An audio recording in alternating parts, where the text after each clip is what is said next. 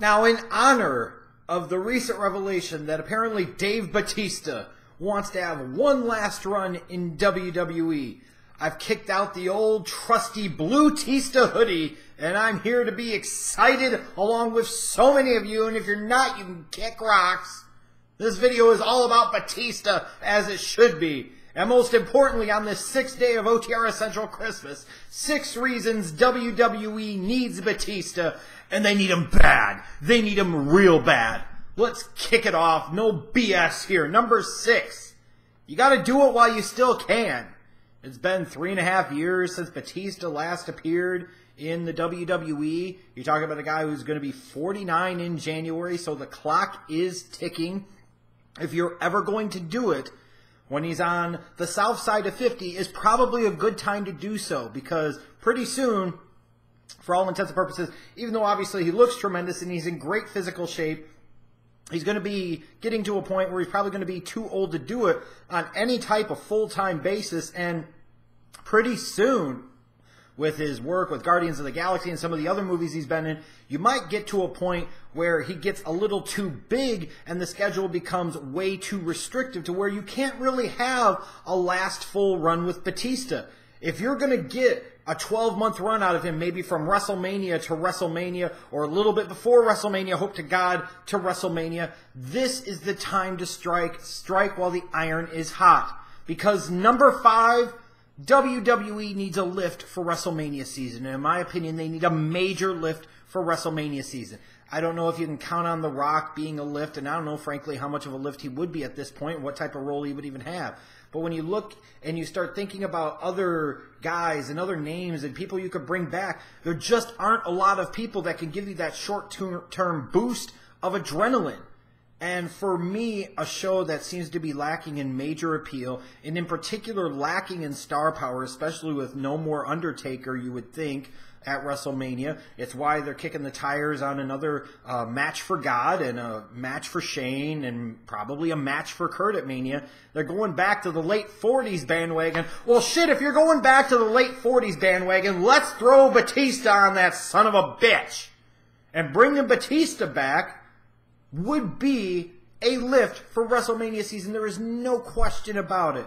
You could talk about the part-time crap. You could talk about plowing over the young talent. Well, frankly, at this point in time, if the younger talent, which even in that case, most of the younger talent in their mid to late 30s any damn ways, was really any damn good or really worth it, we wouldn't need to bring back a Batista. But the fact is they're not. So ultimately, we do need to bring back a Batista, in part also because of the WWE's failings, as we know, over recent years, to create new appealing stars. So sometimes you got to kick the tires on the old ones to give you a short-term boost, and Dave Batista most certainly would be a short-term boost. Number 4, you get a star into the fold with some mainstream exposure, some mainstream credibility, mainstream acceptance. When you talk about his work with Guardians of the Galaxy, more people know who Batista is than ever before. And when you look at his movie schedule for 2018 and what's coming out, the big one obviously is going to be Avengers Infinity War. That's, I believe, coming out sometime in May. So that's going to be a monster movie. It's going to do massive numbers, and Dave Batista is going to be a part of that. So even if he misses a few weeks to go around the world to promote the movie, you still want him to be able to go out there on the red carpet at all these premieres all over the place, whether it be the Philippines or China or somewhere in the U.S., and be able to say, hey, you know, here's the movie. This is great. This is awesome. I'm Batista.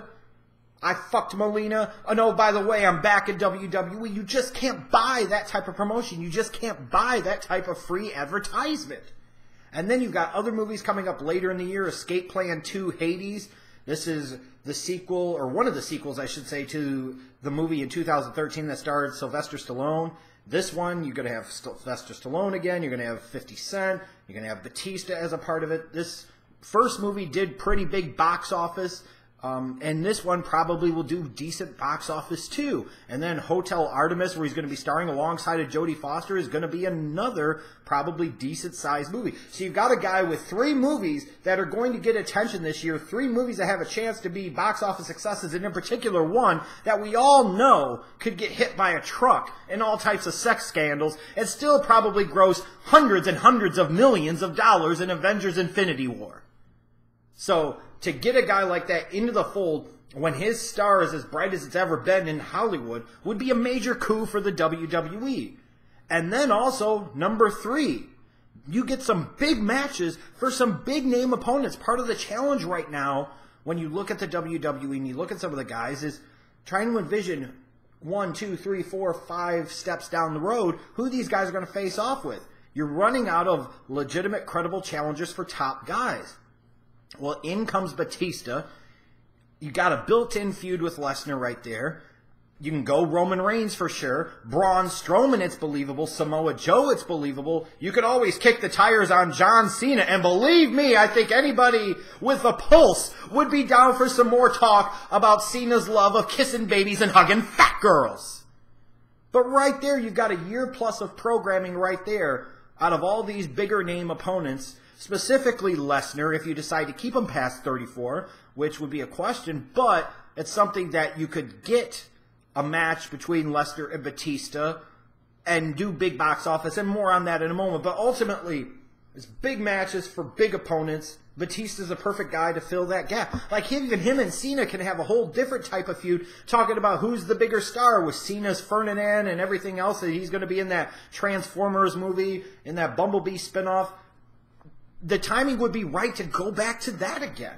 And again, you could talk about, you can go into the guys of the future and the guys of the future. You know what, at this point in time, let's just focus on making 2018 a really good year, because we need to do that. And Batista can help make that happen. Number 2, it's really, to me, a chance to redo 2014, and in this case, do 2014 right. Especially, we could only dream if Batista came back at the 2018 Royal Rumble, January 28th in Philly. Could you imagine, as everybody is facing that inevitable fear of dread of Roman Reigns winning this Royal Rumble and then going on to face Brock Lesnar at WrestleMania 34, and then number 30 hits and all of a sudden it's fucking Batista! And Batista comes out and he wins the Royal Rumble. Damn it all, it'd make him a 3-time Royal Rumble winner. I don't give a shit. It saves us from Roman winning. It saves us from having him face Brock Lesnar. And maybe I'm living in a pipe dream, but maybe I'm living in a fantasy world. But honestly, it gets Batista almost universally cheered. Imagine going into Philly, and of all people, it's going to be Batista. That's the big knight in shining armor. It's Batista that ultimately saves the day. And that's exactly what it would happen. It would go over stupendously, because at this point in time, people are going to be ABR. Anybody but Roman.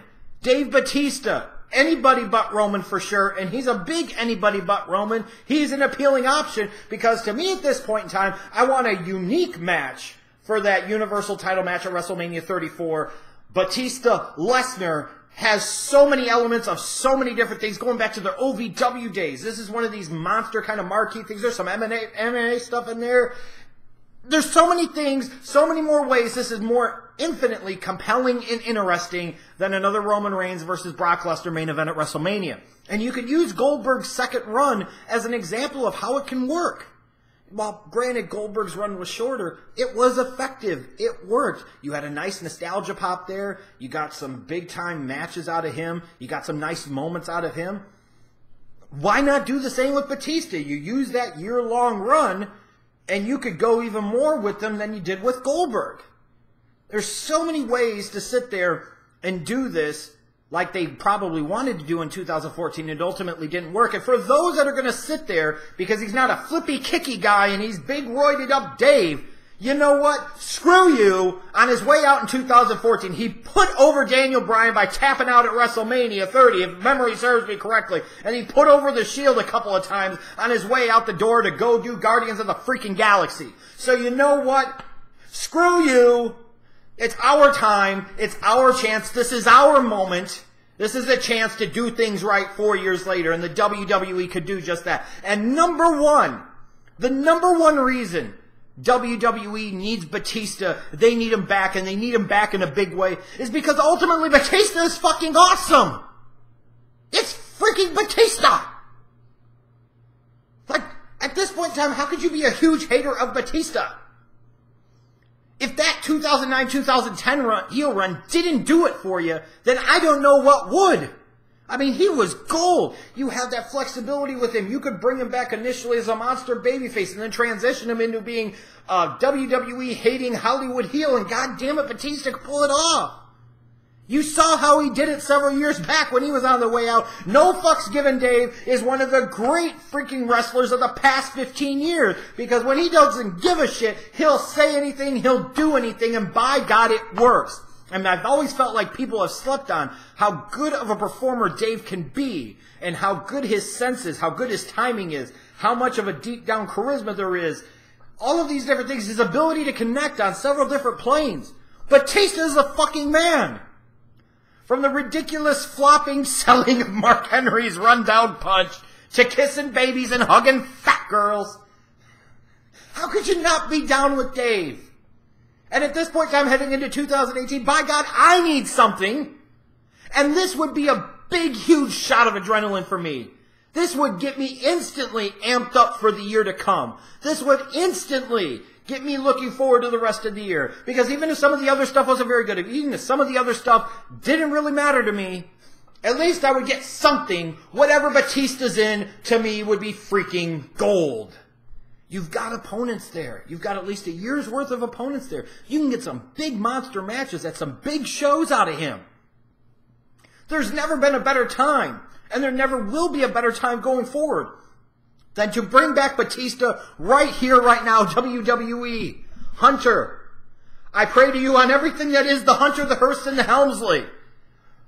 Saddle up, get all the Breakfast Club involved, and you got to do the sales job on Dave, you got to do the sales job on Vince, and whoever the hell else needs to be sold on this, because the people, we, you, all of you, deep down know it in the cockles of your heart and in your loincloth that you want Batista back in WWE.